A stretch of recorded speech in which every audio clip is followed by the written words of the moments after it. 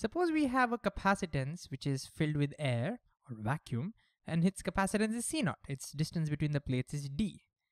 Now we are going to insert an insulator, a dielectric of dielectric constant K, whose thickness is T.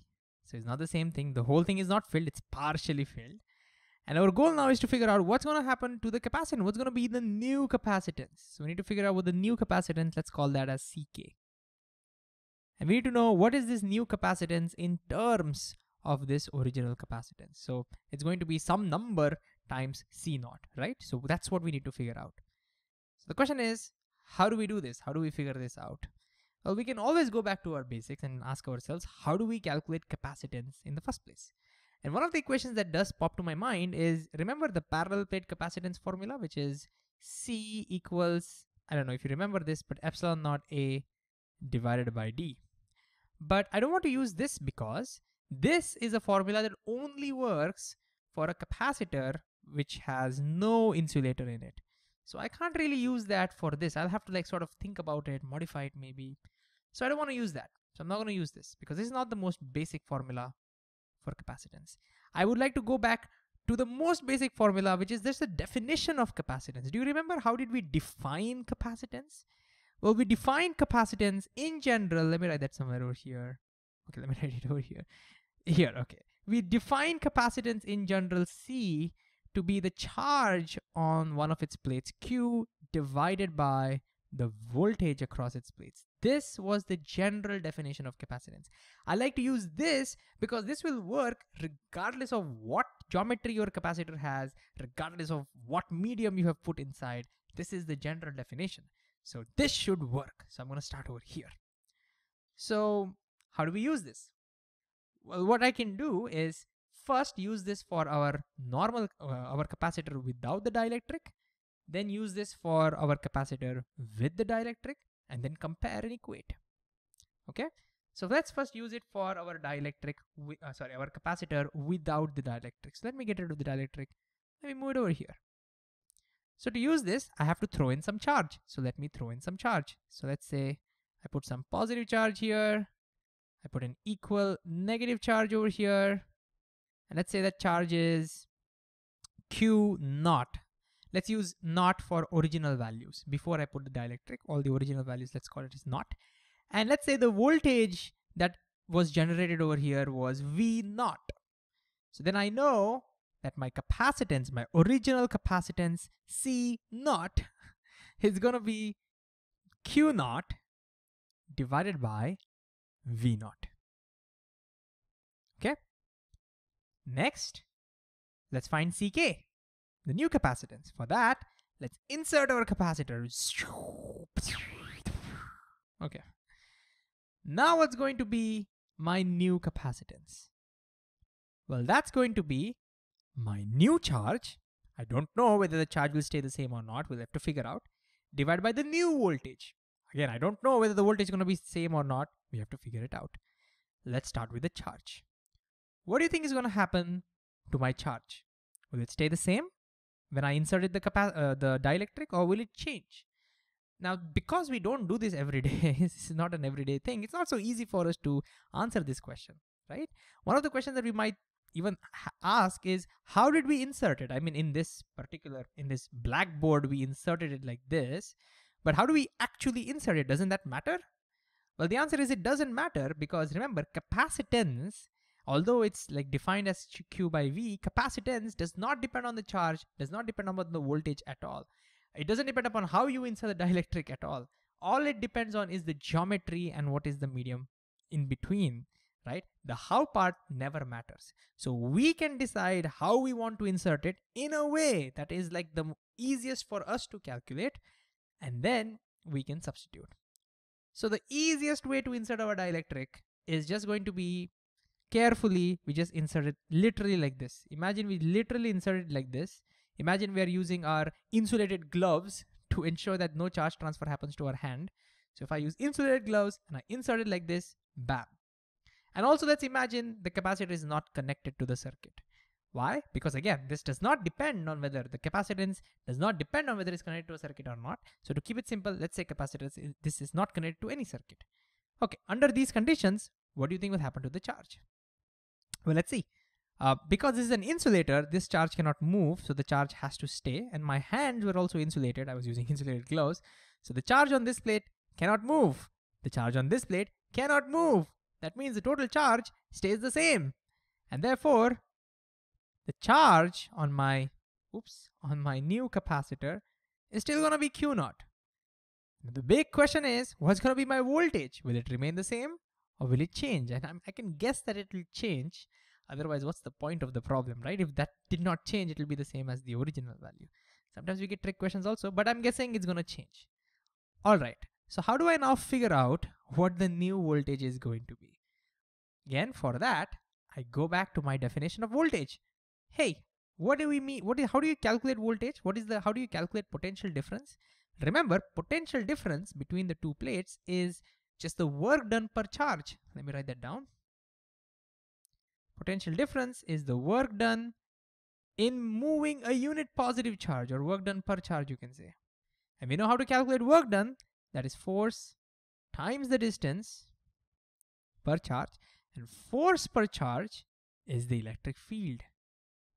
And so, let me use a different color for electric field. Let's use green. So the voltage, or the potential difference, is the electric field multiplied by the distance. And so now we have to bring electric field into the picture. So again, let's do the same thing. Let's first remove our dielectric and see what the electric field was. So let's get rid of our dielectric. Let's talk about what the original electric field was. So I don't know. Let's again put some numbers.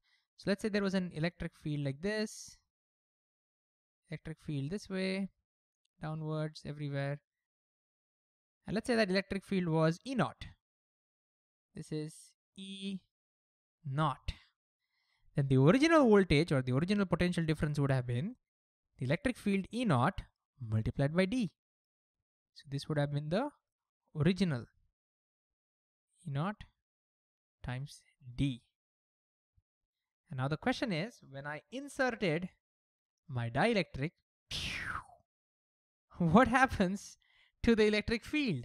Does it change or not? This is the point for you to pause the video and think about it. We have learned about this before. So pause, try and recollect and see if you can figure it out. All right, let's recollect what happens to a dielectric or an insulator when you keep it inside an electric field. Now the charges can't move, but atoms can get polarized. What I mean by that is the positive charge of the atoms get repelled and the negative charge of the atoms get attracted to this. And as a result, they sort of start becoming this polarized tiny dipoles. They become these tiny temporary dipoles. And all the other atoms also tend to become like this. So there'll be another atom that does like this. And so that will be like this. Negative charge over here, positive charge over here. And as a result, notice we end up getting negative charge on one end and positive charge on the other end. And in between, they end up coinciding and sort of canceling out. And so what does this do? Because of this, it creates its own electric field inside in the opposite direction. And that electric field tries to cancel the original electric field, the field which was in the vacuum. It doesn't quite cancel it. How much it cancels depends upon how much this is an insulator. But what this means for sure is that the electric field inside ends up becoming lower than what it was before, because you're trying to cancel it, you're trying to oppose it, so the total value becomes smaller. So the net result of all of this, we can get rid of all of these details. And to show that, I'm going to show electric fields lines far away. That's how we represent lower fields, right? And if you are now wondering how much does the electric field inside becomes, how much lower it becomes, that's exactly what K is there to tell us. K represents how much it gets lowered. It gets lowered by K, okay? That is the meaning of dielectric constant. So the new electric field inside, the electric field inside becomes E naught divided by K. So the stronger the dielectric it is, the more it is able to cancel the field out, and the lower the electric field inside. So this means that the total electric field has changed. The electric field has been modified, and as a result, the potential difference will change, and so the capacitance will change. And so now the goal is to figure out what is the new potential difference between these two plates. If we do that, then we are done with the physics. Then we just have to compare these two or equate and figure this out. So now, how do I calculate what the new potential difference is? Well, we can go back to the same thing. Potential difference is E times D, but because now we have the electric field here and here are different, what we can do is we can calculate work done in two parts. We can first calculate what is the potential difference between these two from here to here, and then potential difference between from here to here, and that total potential difference is just the sum of those two. So again, good idea to pause and see if you can try this on your own. All right, let's do this. So the potential difference from here to here, that's going to be the electric field here multiplied by the distance. So electric field I know is E naught divided by K times the distance is just the thickness of our dielectric. So that's the voltage from here to here plus the voltage from here to here. The voltage from here to here is the electric field here, which is the same as earlier. It's the original field times this distance. What is this distance? Well, if this total distance is D and this is T, this distance is D minus T. This is D minus T. And I'm done. I'm actually, as far as physics is concerned, I am done. But I can't call this as my final answer because this contains Q naught and E naught, which were introduced by me. The original question did not have that. So original question had C naught. So now we now have to use our maths, our mathematical abilities to somehow write this CK in terms of C naught. So I have to somehow bring C naught over here. And again, that's also a skill. So again, it'd be a great idea to pause and see if you can rearrange this and write it in terms of C naught. All right. How do I do this? I see there is a Q naught over here. If I can somehow take E naught times D common, then Q naught divided by E naught times D, I can write as C naught. So in fact, you know what I'll do? I'll pull out an E naught. So let me tell you what I'm seeing. So this is Q naught divided by, I'll pull out an E naught and I'll pull out a D as well. Because I know Q naught divided by E naught D is just C naught. And whatever remains inside just remains inside. Let's see what remains inside. So I had a T divided by K, so that stays as it is because none of that got pulled out. T divided by K. Let me use blue for K. And I pulled out a D, so there should be a D in the denominator. Plus, I pulled out an E naught, so that went.